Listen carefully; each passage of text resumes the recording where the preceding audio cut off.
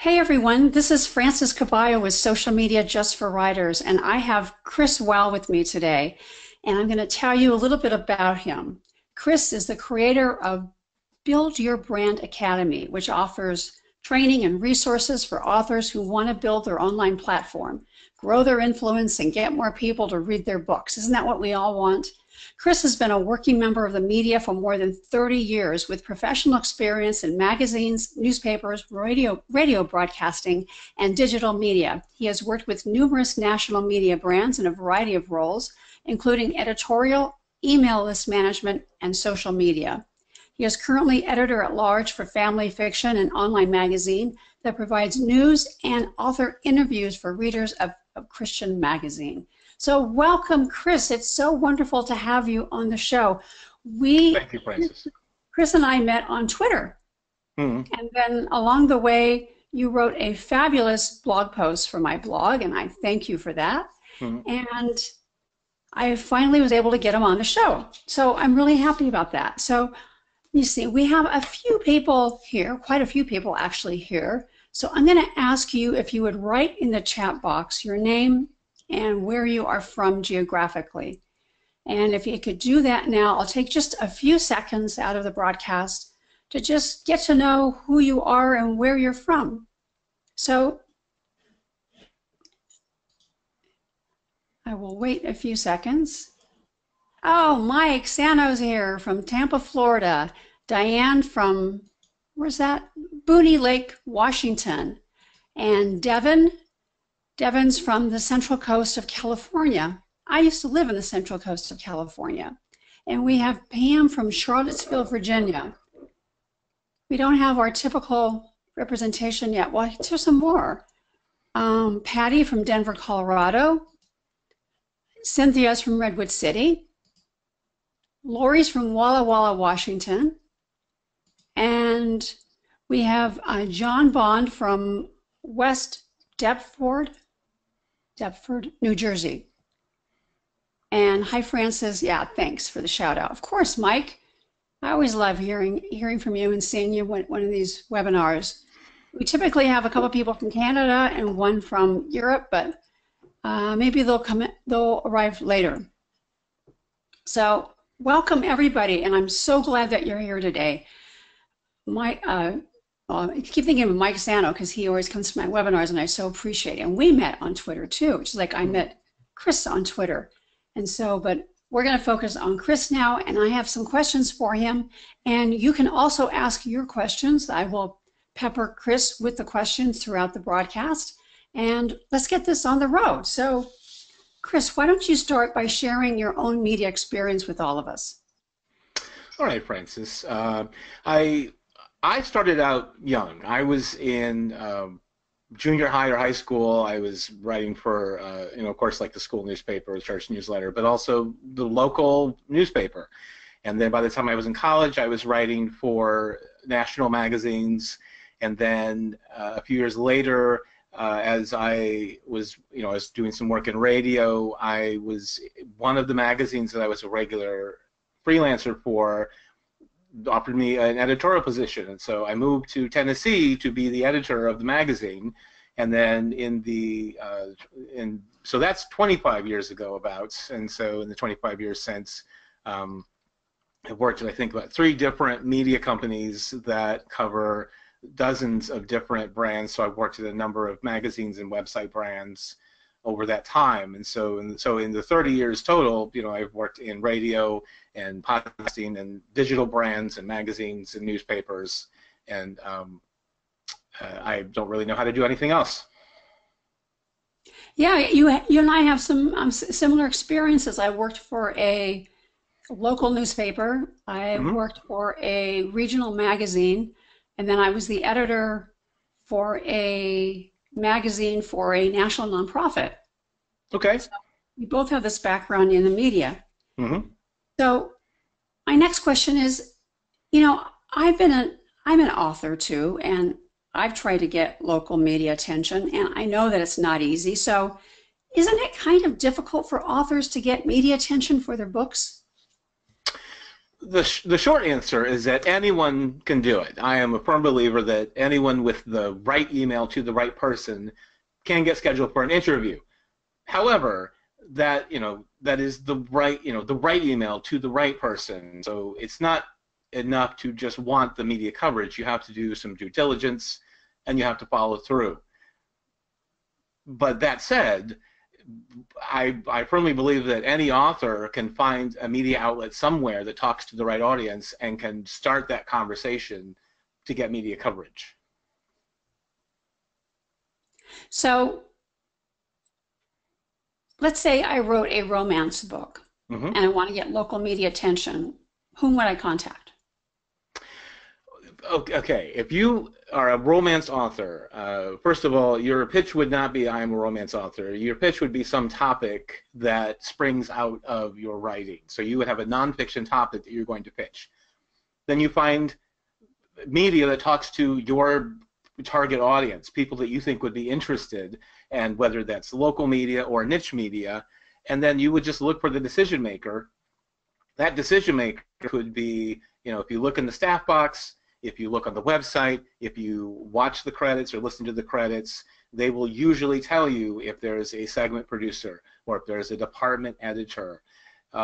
Maybe you talk to the reporter, maybe you talk to the host. It depends on the size of the outlet. So who you talk to will change from place to place, but it really comes down to if you need to find the outlet that talks to your audience and then find the decision maker, the person who would decide this is the editorial coverage that we do, these are the people we're going to talk to. And so in your example where you said local media, a lot of times it would be there's going to be maybe a beat reporter. So you would go to, if you're thinking of like a local newspaper, there might be somebody that has a column, and they might have the autonomy to put in their column people that they think are interesting. So you may just go to that columnist directly. And a lot of times, if it's a blog or a newspaper, they will actually, the byline of the article that tells you who wrote it will also tell you their email address or how to contact them directly. And so, you can either ask them directly, hey, is it okay to pitch you? Are you the person? Or when in doubt, find the front desk, whether it's the info email address or if there's a phone number to the front desk, and just ask, who do I pitch to? Where do I send publicity pitches at this outlet? So press releases, are they helpful? The short answer is not that often. Press release, when people think of press releases, they usually think of like a rock I'm going to throw through a window, and so I'm just going to randomly throw this rock through a bunch of windows and hope something catches. To the extent that that may have used to work in the old days, it doesn't really work like that anymore. What you would be doing is and so again, coming to your example, if you're a romance author, you want to be in the local media, you're going to talk to a specific person.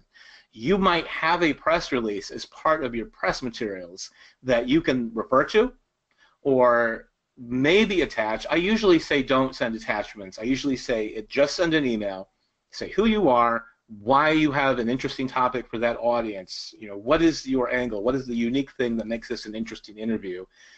But your press, you may have a press release because it's part of your media materials that you can then say, here's a link to my press kit. Here's a link to a press release. So it would be part of your support materials for your pitch. The press release would not be the pitch itself. Does that answer your question? Yeah, it does. It does. It does. I once sent a press release to a specific reporter with a copy of my book. And so when there was an article related to my topic, that's when she called me and she interviewed me, and that's how I got in the media. Right. Yeah, if the press release is part of a larger conversation, for a lot of people, they just think, I'm going to just send the press release cold. But if there's context, if I, in the media, receive a press release, if I know who it's from, it completely changes the conversation. So if we're thinking of you're starting cold, they don't know you, they've never heard of you, that press release will probably get ignored. But if you've already made some kind of introduction, or in your case you said, okay, I sent it with the book, well, that also changes it, because now I'm looking at a book, and so it gives me context, and it also makes it stand out. Whereas a lot of people think of the press releases, it's just this one-page thing. And most of them are poorly written anyway, so they don't lead with the interesting things. They start with the most boring part of the pitch. So you get this thing. It's from somebody that me as the media, I'm fielding information from dozens of people all at a time, all day long, all week long, all month long. So your piece is just part of a stream. So anything that makes it stand out, a personal email, a personal letter, in your case, a book, if you can send it with something, anything that makes it stand out from the other dozen or 30 or 50 things where somebody wanted me to figure out why this was interesting. The more that you can help them understand why it is interesting, the better it is for everybody. Yeah, that's a really good answer. So how can authors best leverage publicity to build their platform? Okay, the way that I generally describe an author's platform is in 4 parts. So the first part is the website. So this is your central hub. This is your home base. And everything kind of points out points toward the home base, and everything is sort of connected out from the, it's the hub of everything you do online. The second thing is your authority content. So this is content that you create, like a blog or a podcast, if you do videos, and your books, anything that you create that shows that you know what you're talking about. And then the third thing would be community outreach, and that's going to be like your email, emails to your list, social media, so messages that you post. So all of the things I've described to this point is essentially content marketing. So it is, you are creating content to position yourself, demonstrate your authority, and most of it only reaches people that within arm's reach, people that you yourself can reach. The number of people who are on your list already, the number of people who follow you on social media already. Publicity is then going to that next step, and you're going to an influencer who has an audience.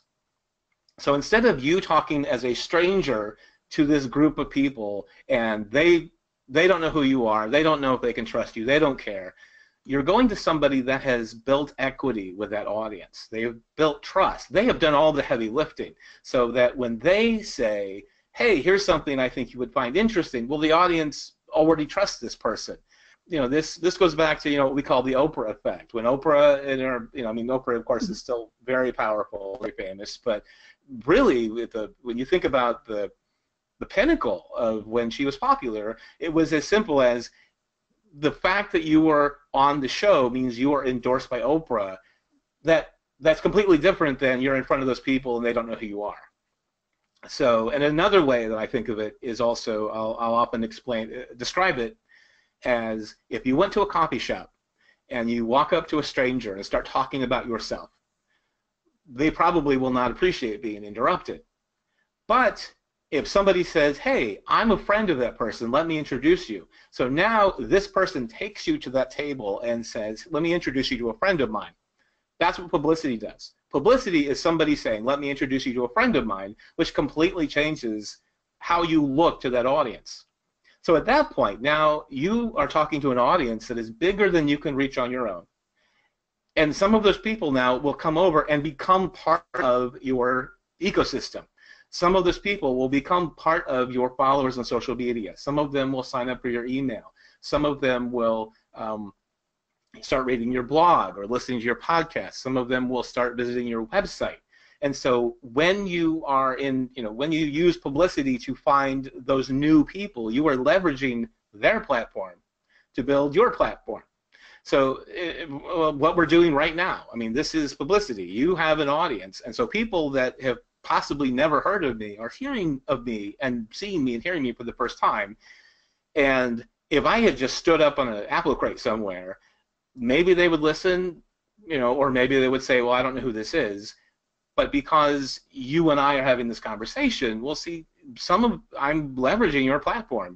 People trust you, and now they're listening to me. And so somebody, either at the live broadcast or watching the replay, will come and sign up for my email list, or come and follow me on Facebook, or will read my blog, or something. And so there will be now more people in my ecosystem as a direct result of this conversation right now. And this happens every time, when I speak at a conference, an online conference, an in-person conference, when I'm a guest on a blog, when I write a guest post.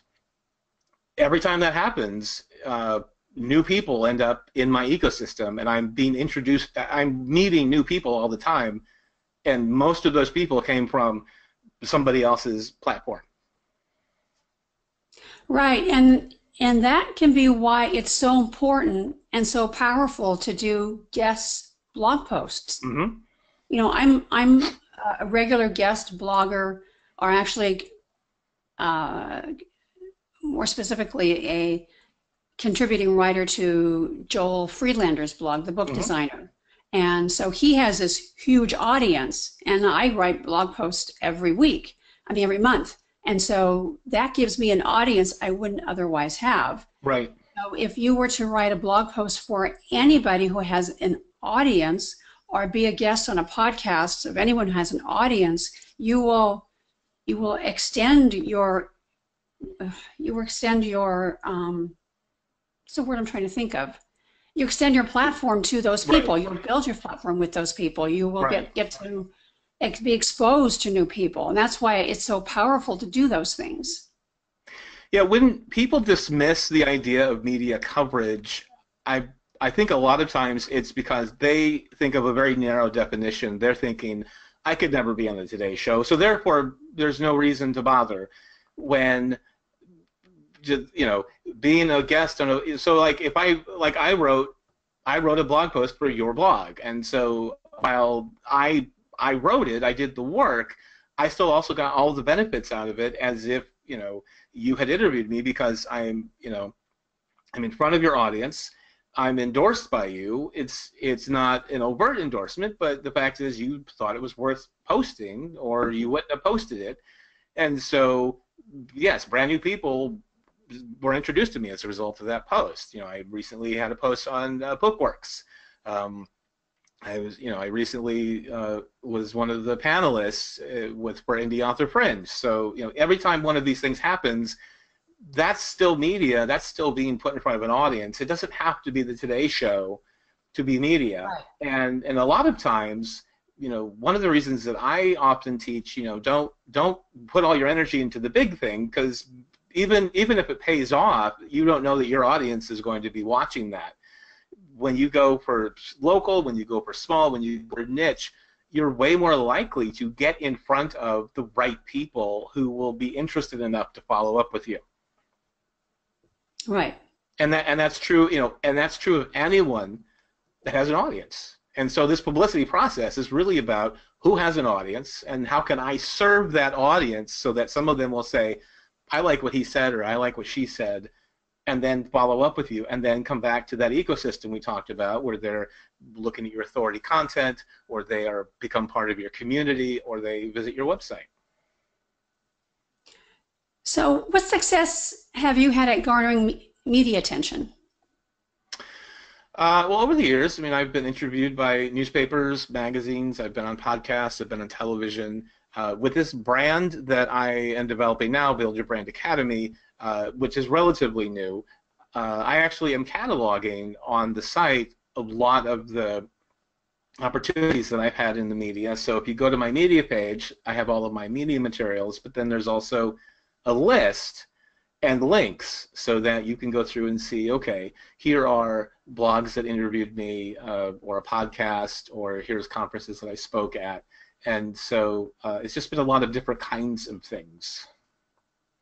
And cool. And every media opportunity leads to more. So that's the other reason not to dismiss something because it seems too small or not flashy enough, is you don't know who's in that audience, and will then say, hey, I really liked this. Could you be in my event? Could you be part of my conference? Can you guest on my blog.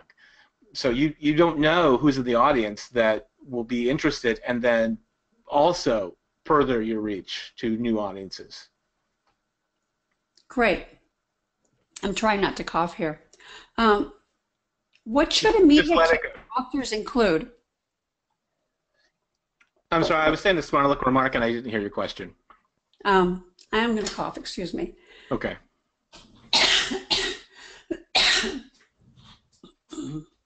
What should a media kit for authors include? Okay, a media kit.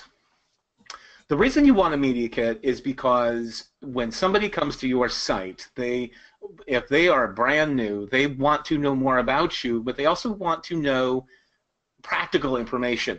So the thing about a media kit is it narrows the information so that it's easy for them to find, easy for them to get what they need, easy for them to learn what they need to know about you, whether this is an event planner, maybe it's a bookseller, maybe it's a library, or a new reader even that really just wants to know more about you before they invest the time in you.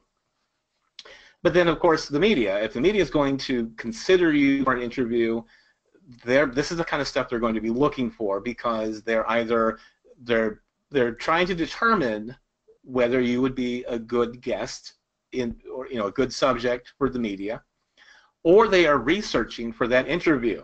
Like, in fact, as we were getting ready for this, you went to my website and you were looking at things so that we could have this conversation. Another reason that you would want media materials is that maybe you're going to have some materials that they could just grab and just use. And so many times over the years, if all I needed was a quote or a blurb or a quick piece of information about an author, I don't have to call anyone to get that. It should be right there so that I can just grab it and use it and help them be more famous. I mean, that's what they want. So the kinds of things that you want to perform these functions: you need information about yourself as an author, information about your book, and then you need 2 images. You need an author photo and a book cover. When I say author information, we need, I have a whole course on this, so we could talk about this for a long time, but in a nutshell, the information about you as an author really needs to zero in on who you are as an author, why you write, what you write, what qualifies you, whether it's job experience, life experience, whatever that is. And it's fair, if you write fiction and you just love mysteries and that's why you write mysteries, that's fair. That is a fair thing to say, this is why I write mysteries, because it still explains why you write mysteries. So you're not going to have a lot of information about pets or where you graduated if it's not relevant to the kinds of things that you write. Information about your book would be, if you are pushing a particular book, if this is the thing that you're hoping will come up in the course of this interview or spotlight or whatever, then you need to have clear, crisp information. This is what it is. This is what it's about. Here's where people can get it. And it needs to be it needs to be very short so that it's easy to skim. And the author information and the book information, it's important to understand that this person who's looking at it is probably in a hurry, just has a number of seconds to determine if you have what they need before they will give up. So you want to get right to the point. On your website, you are free to have more general kinds of things, more touchy-feely kinds of things. It's fine if you want to have a letter to readers somewhere on your site. I'm not saying don't do that, but that's not your media kit. You need to have, is that you or is that me? I think it's, okay. You want, where was I? Author information. You want people to go right to, this is what this author is about. And then the picture needs to be a headshot that is like a basic headshot. You don't have a funny hat, you don't have your hands on your face, you're not smoking a pipe, you're not holding a typewriter or a prop. It needs to be, and it also needs to be room around your head so they can crop into different shapes. Because the media will, a lot of times there's some set size that the box is supposed to be, that they're going to put your picture in, and for some of them it needs to be a rectangle, and a rectangle up and down. For some of them a rectangle that's wide. For some of them a square. And so if you put up a picture of yourself that is some very, you cut right to here, and I've got to put up a square, and this has happened where I was at a media outlet and we do squares, and they did something that was real tight, and so we had to cut into the forehead and into the chin to make it a square because that's what they did to us. So you want a picture that has enough room that the media can choose the shape that that photo is supposed to be, and doesn't have other people in it that they have to figure out how to crop out that person or crop out that prop. It's just you looking at the camera, basic headshot. And then the book cover needs to be just a basic flat book cover. No, not 3D, no halo effect, no filtering, nothing special or fancy. Now again, on your website, you can have fun photos. You can have a photo of you on a trip or with family or pets or whatever. You can have a book cover that you did some kind of fancy 3D effect. It's fine on your site. That is not fine in your media materials. The media materials need to be practical, simple, plain, to the point, so that the media they are the ones that will dress it up. They are the ones that will put it wherever it needs to go. And anything that you do to dress it up like that, they have to figure out how to undo that. And sometimes it can't be done, and then they crop it horribly or can't use it. So you want information that is practical, to the point, easy to find, easy to use, easy to grab and go. That was really good. That's a really good explanation. Thank you. What should every author, let me see, should every author have a press area on their website? I've gone back and forth on this for myself. I would say it helps. Like in my case, I use the same page for my media materials and also and I assume you mean press, like this is the press that I have gotten, right? Is that what you mean? Well, the press area with published news stories, the picture, press releases. Right. Yes. You're thinking of, and then also a compilation of past press covering. Yes. Yeah, I use my media page for both of those functions. I have like all of the media kinds of things that I described. Now, I don't currently have a book, so I don't have book information, but I have, here's who I am. If you're going to talk to me, here are some key points. Here are some suggested interview questions. Here are different bios. Here's a picture. But then also on that page, here are appearances I've had in the media. And if you can do that, I think it's very important to have a portfolio that you're building on your website, because the same person that wants to see your media materials that you created, also they will be more comfortable with you as a guest if they see that others have vetted you. Because now it comes back to that idea of the endorsement. Oh, this person was in the newspaper, this person was on a podcast. And especially if I can click through and read the article, if I can, if there's an embedded file, or I can click through and listen to the podcast, then I know how you sound on the mic. Or if there's a video, I can see how you are on camera. I can see if you're comfortable or if you're kind of awkward. These are anything that you can post that makes me feel more comfortable about having you as a guest in my media. And so you don't have to put everything that happens. I've had students ask me about this. You don't have to put if there's something that happens and you're like, I really don't like how that story turned out, you don't have to include that. But anything you can include that says, this is where I have appeared, this is what I have done, and especially if I can click through, I can either look at a screen capture or click a link, or if you can embed a file so I can just play it right there, anything that helps me see that you are endorsed by other media, which makes my job, it makes the choice easier if others have already chosen you. And also anything that demonstrates how you handle yourself in an interview or a media situation. Those are really good points. I hadn't thought about that a past experience would demonstrate how you would be on camera in the future. Mm-hmm. That's really good to know.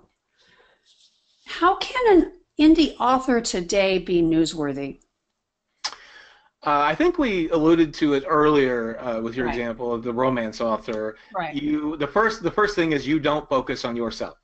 You don't focus on your book, and this is the mistake that a lot of authors make is they think this is why I'm newsworthy is I have a book when in fact, well, for example, today I read in the news today that today 500 more than 500 books were released today.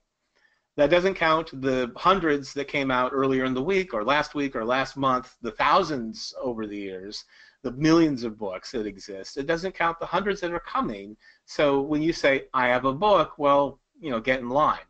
Um, Depending on where you live, if it's local media, okay, maybe that is newsworthy, but that's like one of the few cases. But most of the time, what you want to do is pitch something that is a topic that will be of interest to the audience. Think about when you are in the grocery store, the cover lines on the magazines that are in the rack when you're ready to check out. Those cover lines are almost never, here's a person with a product, and that's all we're going to tell you. Usually it's, this person's going to talk on this topic. And even if it's a celebrity, even if it's somebody with a movie, it will still be this movie star talking about his special diet. This famous person did this thing, and so the reason True. you want to flip, the reason you're going to grab that magazine and flip to it is not person exists as a product. It's topic, some kind of topic, some intriguing topic. So think of a magazine cover line when you think of what am I going to pitch to this media outlet. Or I also refer to it as the TV talk show test. When you watch a show, or whether it's a radio or TV show, and they have segments, when they promote an upcoming segment, it's almost never person has a product. It's coming up, this topic, 30 ways to make more money or to be healthier or whatever. So you need to have a topic that is like a topic that they will say, coming up next. So imagine your topic. Will that work in that context coming up next, or will it work as a cover line in a magazine? Because you're not a celebrity probably. So if you're not a celebrity, your name means nothing to these people, and your book means nothing to these people. But if you can talk about a topic that this audience will be interested in, the media wants to know it because their goal is to keep the audience engaged, or they will be out of a job.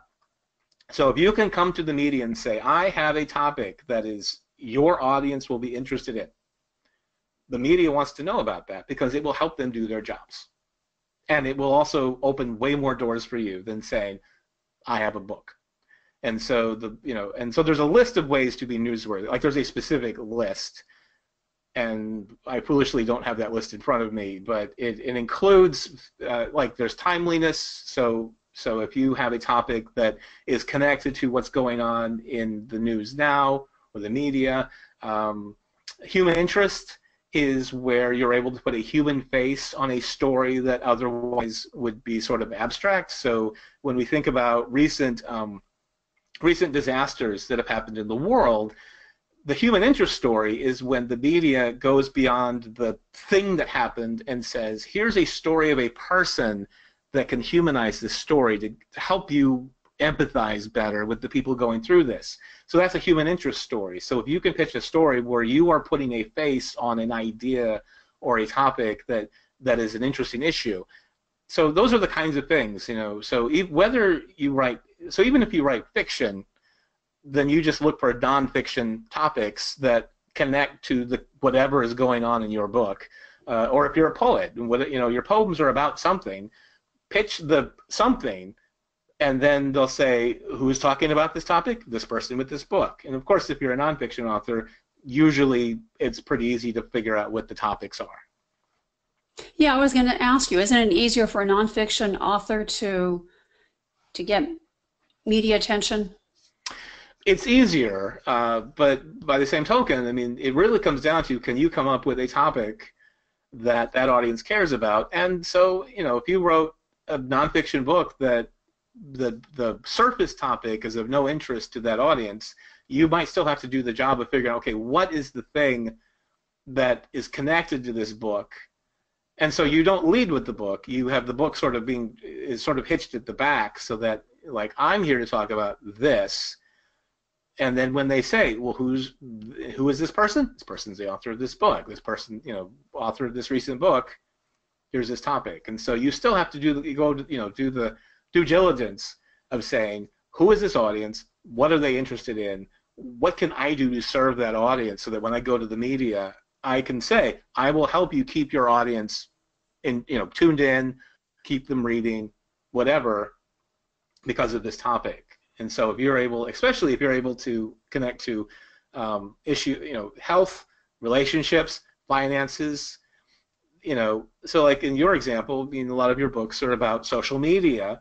Well, there are some audiences that maybe they don't care, but you could say, but if you talked about social media as it relates to your children, some audiences, that's the thing that makes it interesting to them. Or social media as it relates to your finances, social media as it relates to your health. Now you're finding different topics that are different points of entry to bring people into, well, I'm the expert. I have this book, and I'm going to talk about your relationship with your children in the context of social media because I'm a social media expert. Right. There was somebody locally who wrote a social media book about cybersecurity. Mm-hmm. And the local media felt that that was an important topic, and because she had this book, mm-hmm. her book was actually her entry point to the media coverage. Right. But even I would say if it's social media related to cybersecurity, even though you did not write about cybersecurity, if you can speak into that, that's still fair game for you to pitch yourself to media as if there's any topic in the news that you're like, oh, I can speak to that from a social media perspective as a social media expert. Any topic is fair game. Right. We've kind of talked about how an author can be newsworthy today.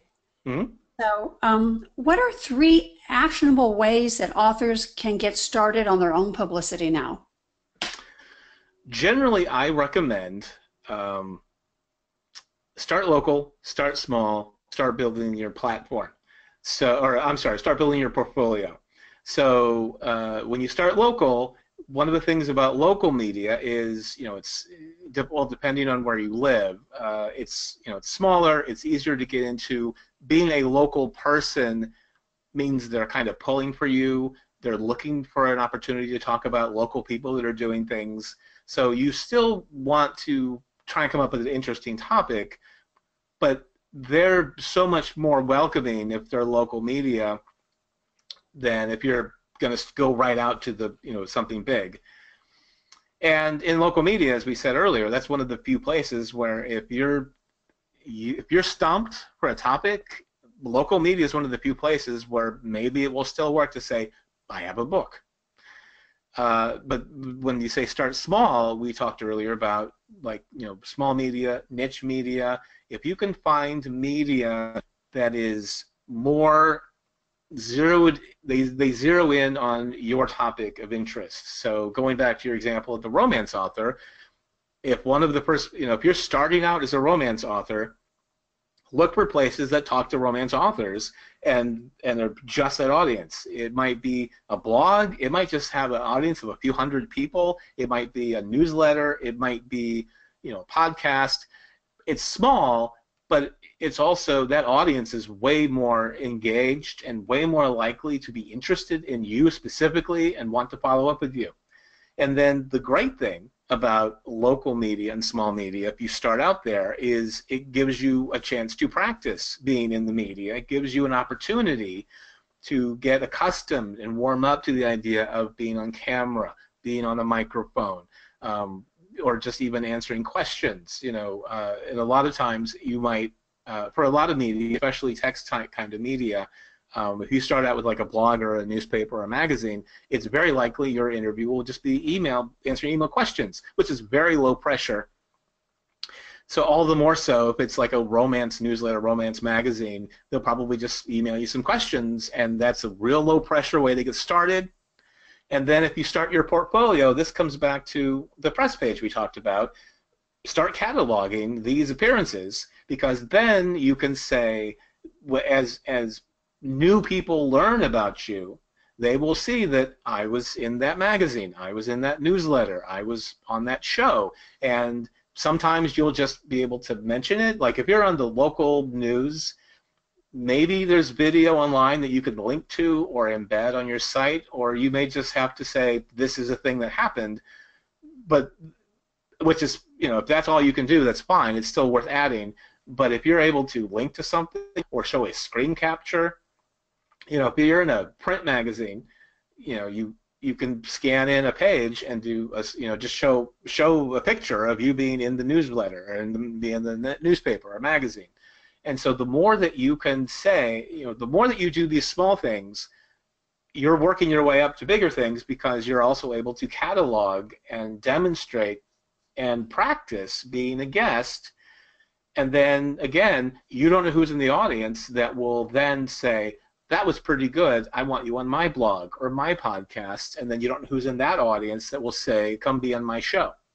So all this media leads to more media, especially if you put it on your website so that people can see it, you can point to it, you can talk about it, it gives you something to talk about with your email list, it gives you something, without saying, look at me, I'm great, you can say, I was interviewed and this is what we talked about. So now the focus is on, this is what we talked about. So it's a way to indirectly say, here's me talking about myself, which, that way you can still say, you can still talk about yourself, but at least now because the spotlight is over there, it looks less self-serving, and and it looks way better on social media if instead of saying buy my book, you're like, hey, here's a conversation that I had on this topic. It's way more interesting. Oh yeah, definitely more interesting. Yeah. Yeah, that was a really good answer. So, who are the best members of the media for authors to contact?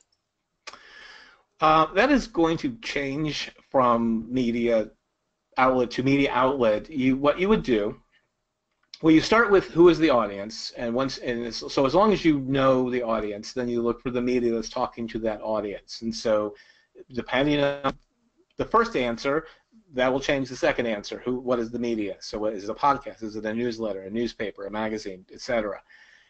And then you figure out who are the decision makers. And so you look for a staff box if it's a print publication, or might be on the website, or you listen to the credits at the end of that podcast, or you watch the credits at the end of that video or that TV show. And look for words like department editor, segment producer. If it's a smaller outlet, if it's like a podcast and there aren't a lot of names involved in the production, then maybe you talk to the host directly. If it's a larger outlet, if it's like a media outlet with a lot of staff, well, then that's when you're more likely to have to figure out, well, who is the handler? Who is the person that this information goes through? And so when in doubt, you can just call the front desk. And so if there's a contact window on the website, if there's a phone number for the front desk, if there's an email that's like info@email, and just ask, who do I pitch to? This will not be your pitch. You don't pitch cold, because ultimately the real answer is you want the name of a specific person, and whether that person is the host or the reporter, or you actually need to go through like an editor, but maybe it's a columnist, maybe it's a podcaster, whoever it is, you want to pitch where you are saying, hello, specific person, I have this topic that I think your audience would be interested in. And so the more that it's like a real conversation, the more that if you're pitching me, the more that I feel like you are talking to a real person instead of some impersonal cookie cutter thing, the more I'm going to pay attention, the more I'm going to care. And maybe you're not a good fit, or maybe we disagree about whether you're a good fit, but you have a way better chance if I believe that you and I are having a real conversation. It completely changes your opportunity if I believe it's a real conversation. Right, and not a manufactured conversation. Right, and I would say, coming from the years that I worked in music journalism, there was a publicist who figured out that if she brought her band to the office to play for us in the office, it made it a lot more difficult not to cover them, because now they're people. It's easy to dismiss somebody that's just, oh, Hmm. you're just part of a stack of papers, or you're just part of a stack of CDs. Okay, now I've met you. Now I've looked you in the eye. Now, it's sort of like that. It's like you've got to adopt. I've looked at that puppy. Now I have to adopt it kind of feeling. It's like I've met you. I can't just kick you to the curb now because I've met you, and so now it's a harder decision to not cover you. So the more that you can kind of tap into that idea of, you're networking, you're building a relationship, you're talking, like you mentioned earlier, we met on Twitter. We talked on Twitter a lot before we got to the point where I did a blog post for your website, and then I can't think how much time has passed since we met, but between then and now. So all of that kind of stuff that is, as long as you talking now to the person trying to get the media coverage, as long as you are thinking kind of long term and you are building actual relationships, then when you get to that point where you say, hey, I have something for your audience, I as the media feel less like you're just trying to huckster me. I feel like you have something legitimate and that you've thought about this and we are having an actual conversation. Maybe you're not, you may still not get in because maybe I can't fit you for some reason. Maybe there's no room at this time. But you have a way better chance if it's a real conversation with a person that I've had some interaction with. What do you think about contacting reporters via the social media? It's okay to engage with them. You would not pitch to them. So you might develop a kind of passing relationship with them. Okay, coming back to the example of you and me on Twitter, I'm pretty sure that when we actually got to the point where we talked about my guest post on your website, that when we were in email at that point. Right. So there's, hi, I exist. I'm commenting on something that you're doing. You know who I am, and then when I say, hey, how do I pitch you? This person will then say, you can send an email, you can call, whatever their preference is, and different people have different preferences, but most of the time it's going to be email me, I think, for most people, and so the social media, you are meeting them, you are finding a way, you're getting the information that you need to make the pitch, but that's not going to be the pitch. All right, all right. So what should be in an author's pitch to the media? Okay, it needs to be short and to the point, but it also needs to be complete. It needs to be, first of all, somewhere in the greeting, you have to convince me that this is a real conversation. So you're going to talk to me by name. You're going to spell my name correctly.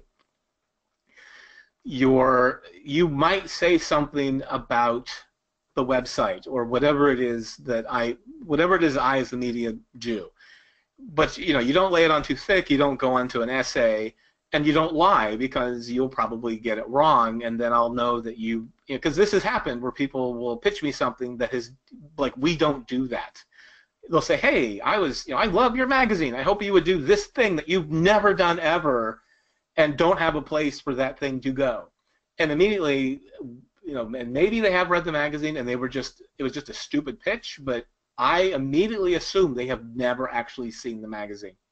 So you want your pitch to be real person, correct name, and if you say anything about the media outlet, it needs to be correct.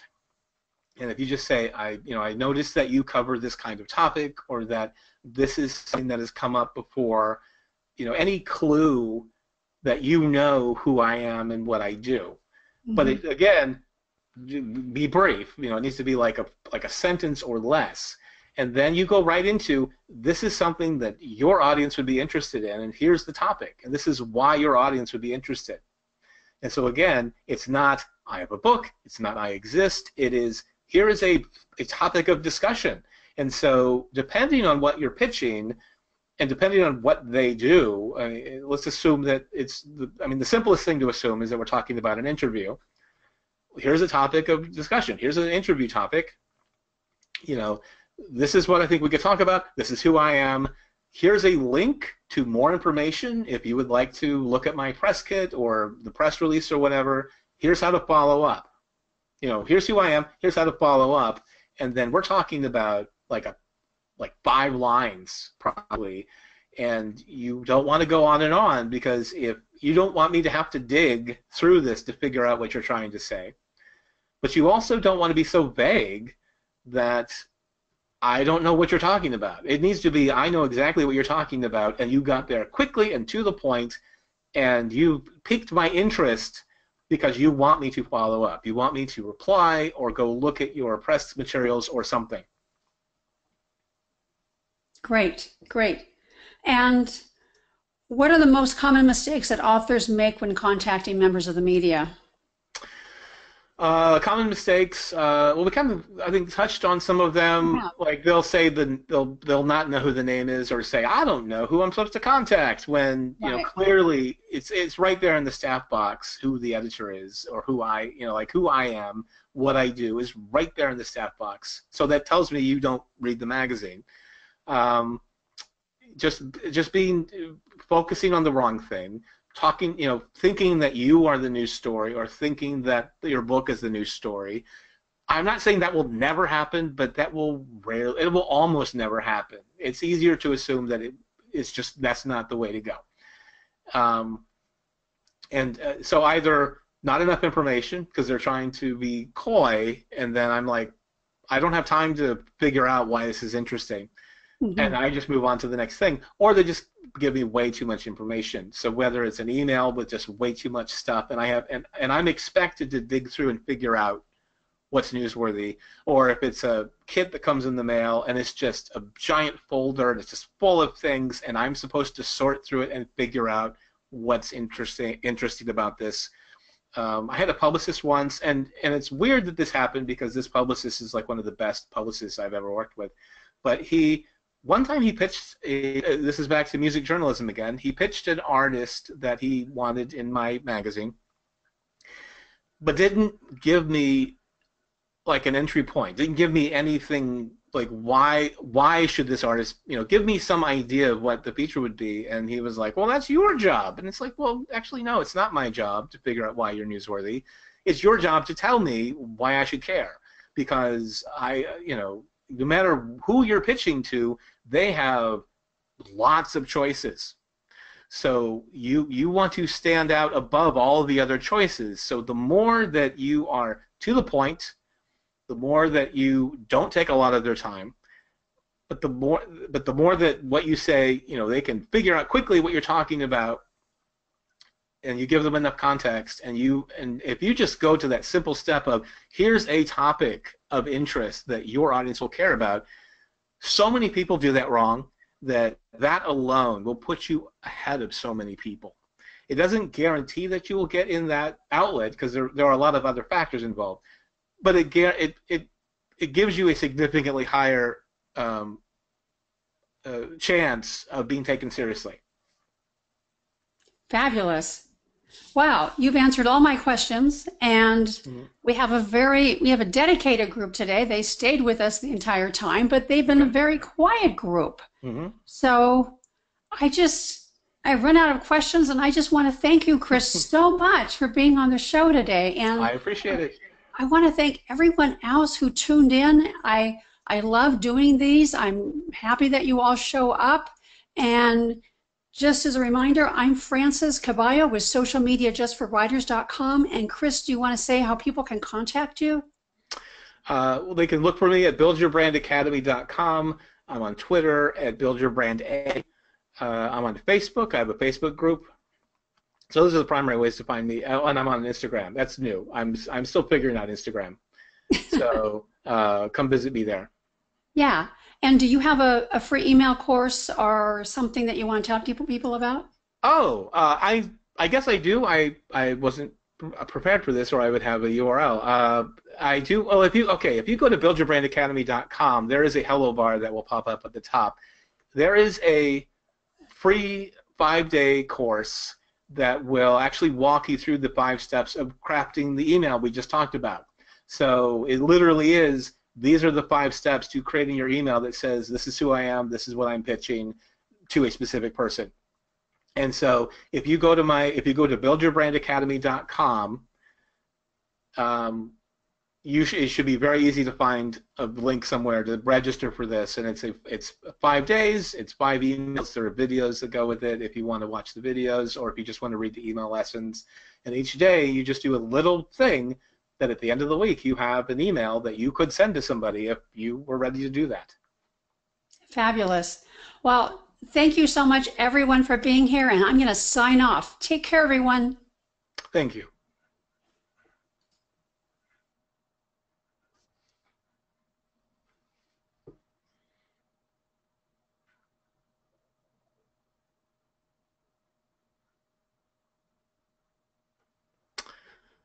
Shoot.